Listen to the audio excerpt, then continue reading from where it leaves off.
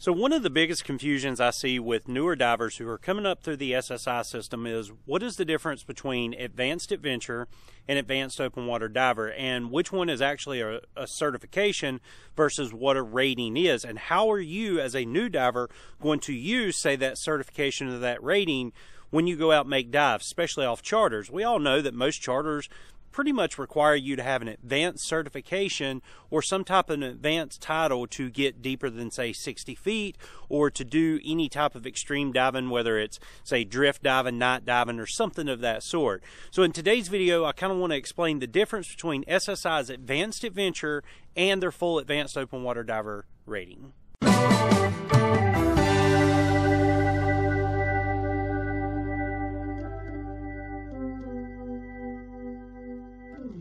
What's up, guys? It's Bryan again from LakeHickoryScuba and Marina. If you are new to our channel, do me a huge favor. Hit this little subscribe button right here and ding that little bell as well. That way you guys are going to be notified every time we upload new content. Now, as I stated in the teaser clip, we're going to be talking about the SSI Advanced Adventurer program or certification and the Advanced Open Water Diver rating. And we're going to kind of explain the differences in them by simply looking at standards and what you must do to actually obtain both the certification and the rating, and which class is going to be appropriate for you to take if you are a newer diver. So with that being said, let's jump into today's video.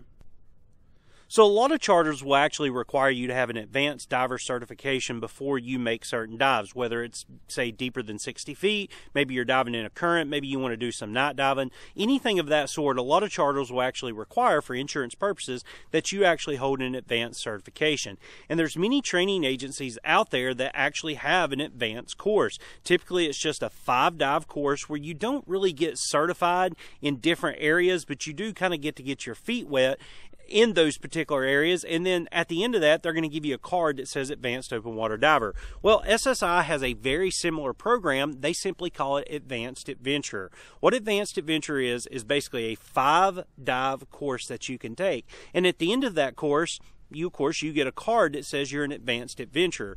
But what is the course actually for? Well, it's simply for a diver or a new diver, if you will, who is not sure what pathway they want to go down. Maybe they're not sure what specialties they want to take, or they've not made up their mind. They just got their open water certification and they want to see what else is out there. They want to get their feet wet in 5 different areas. And with Advanced Adventure, you can do that. You can do one deep dive, say to 60 feet. You can do a night dive. You can do a navigation dive. Maybe you want to do a search and recovery or a nitrox dive. You can do a perfect buoyancy dive. You can do a boat dive. You pick your flavor of the week with 5 different dives, and you kind of get your feet wet to see what you may want to take next. You may take it and say, hey, I didn't really like the deep diving, but I really enjoy the night diving. Now you know night diver is going to be the next course you take. So that's what the Advanced Adventurer is. Now I do want to state this. You're not really an advanced diver. If we really think about it, you made 4 open water dives to get your open water certification, and then you made 5 adventure dives. That's only a total of 9 dives. To me, that's not really an advanced diver. So the good news is SSI does have the full Advanced Open Water Diver rating, and it's a little bit more hectic to actually get that rating. So let's take a quick look at standards and see what you got to do to get the Advanced Open Water Diver rating. So as we can see, according to SSI, to earn your Advanced Open Water Diver rating, there's several prerequisites that must be met. First and foremost, you got to have 4 full specialties. This is not just getting your feet wet. If deep diver's 1, then of course you're going to make 3 dives for deep diver. If navigation's 1, you're going to make 2 dives for navigation. If, say, night diver's 1, you're going to make 2 dives for night diver, and then 2 more certifications, whatever you choose, whether it's React Right, Rescue, you pick your flavor of the week, but you're going to actually earn 4 full specialties. Now, each of those dives or each of those specialties may be classroom only. They may be classroom and confined water. They may even be classroom, confined water, and open water. And if it's an equipment distinctive specialty, meaning there's certain types of equipment you got to have to take the class, then of course you're going to have to make 3 dives per that. So let's say you took 4 full specialties. They all required a total of 3 dives. Well, that's 12 dives on top of your 4 open water dives.